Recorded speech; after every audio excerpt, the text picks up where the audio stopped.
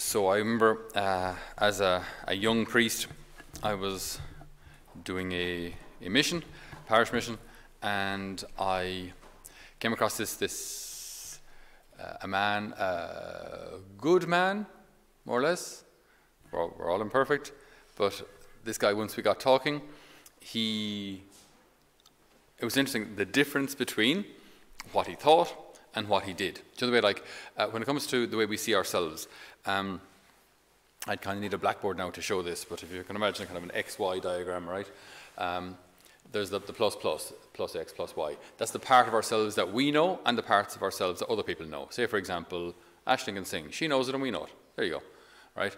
But then there's parts of us that other people know that we don't know. So people can really see that maybe this person's actually, you know, really generous or really amazing, but if you ever said it to them, they go, oh, no, I'm useless. No.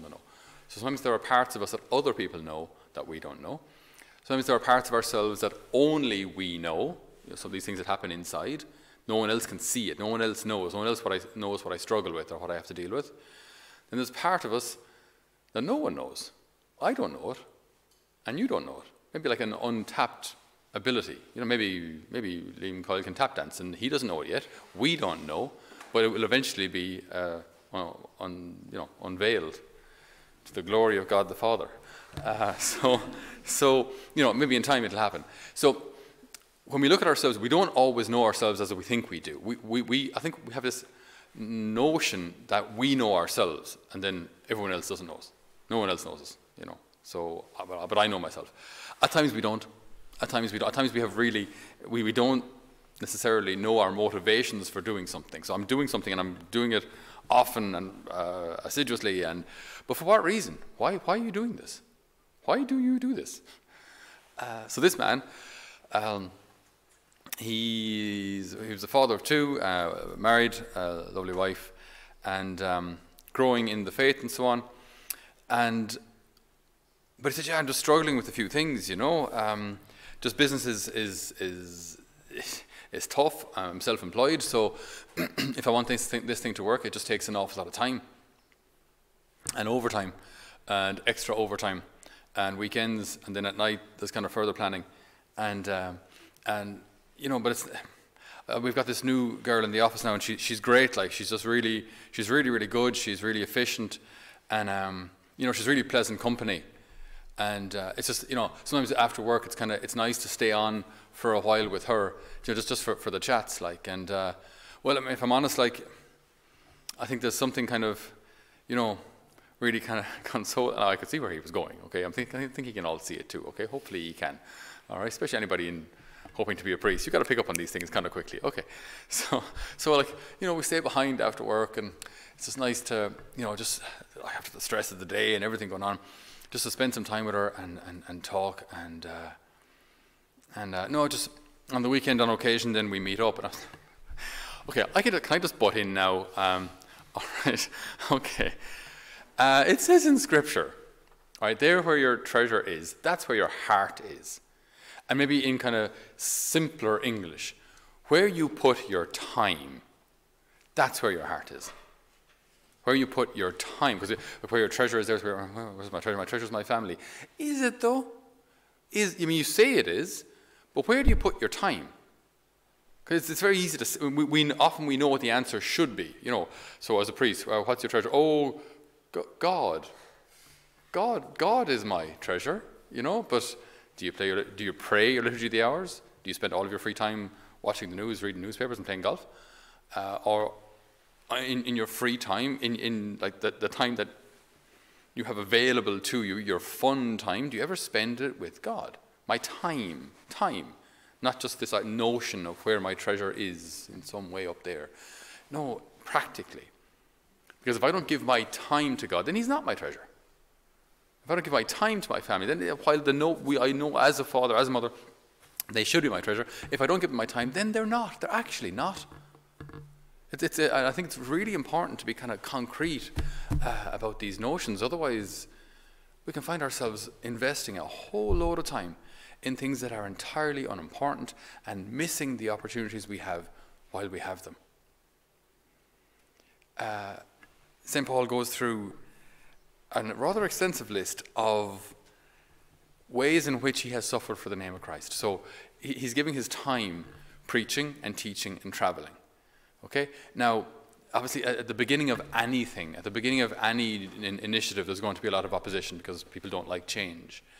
So Christianity, it's only beginning, right? St. Paul is speaking about this. Maybe you heard of things going on in Jerusalem and this guy who died tragically. Well, he is Jesus. He's the Son of God. Okay, it's a big concept. Sit down now and I'll explain it to you. It's like this is something really, really new. Jesus was relatively unknown, so you're bringing a whole new idea, way of life and understanding of God to people. Some loved it, some hated it, some wanted him dead. So he's flogged and cast out of cities and beaten with sticks and stoned on numerous occasions.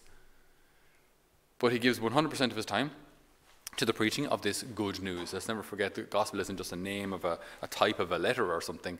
It's the good news that even though we have fallen and we're sinful, God is infinitely good, merciful, and loving, and willing to forgive us if we want that forgiveness, if I open my heart to it.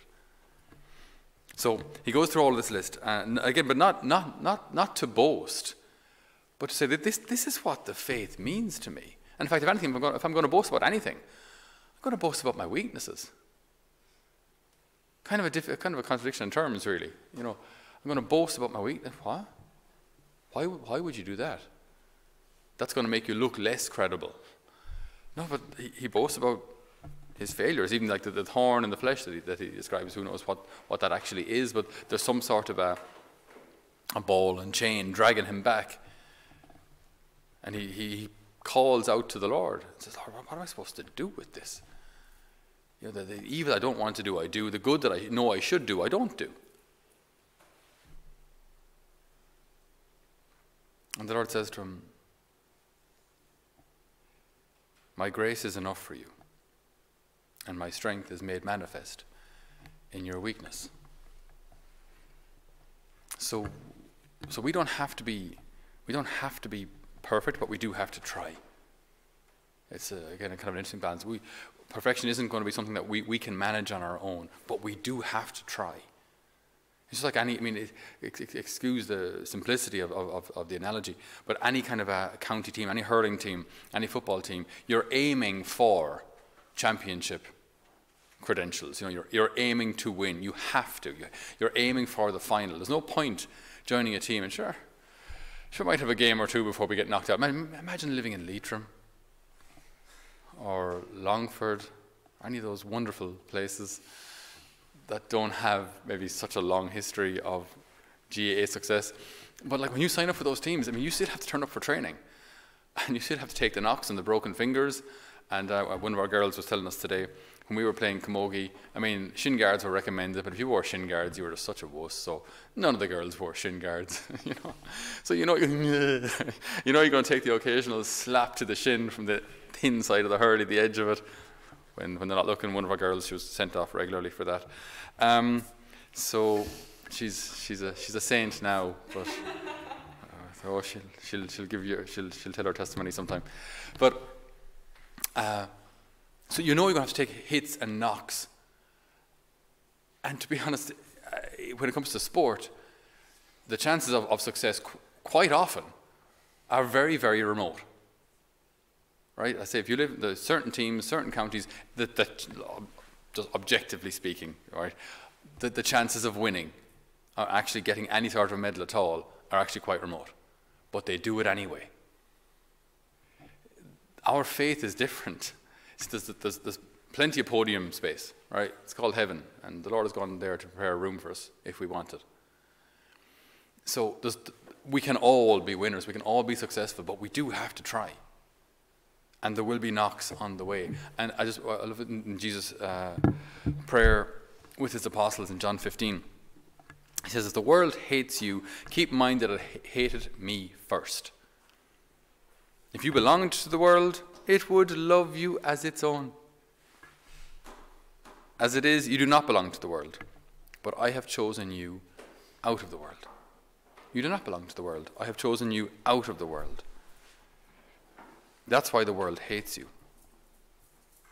Remember that I told you, a servant is not greater than his master. If they persecuted me, they will persecute you also. Okay, so we've got these two ideas this morning, that the faith, I was going to say, could well cost us. I think we shouldn't be naive about it. In today's world, the faith is going to cost us. Just because, as I said, society has moved and is moving quite quickly away from God, so more and more we're going to discover that we're different. We don't think like the rest of the world. I'm not saying that we're so much superior. We're better. I'm not saying we're better than people, but the way we act and think and choose and vote and dress and speak and drink, everything is different because of our faith. We are different. Get used to it. That's just. I think we just have to embrace that. Do you know what I mean? We're going to be different. Embrace it, get used to it, and love it. Because that's the way it is.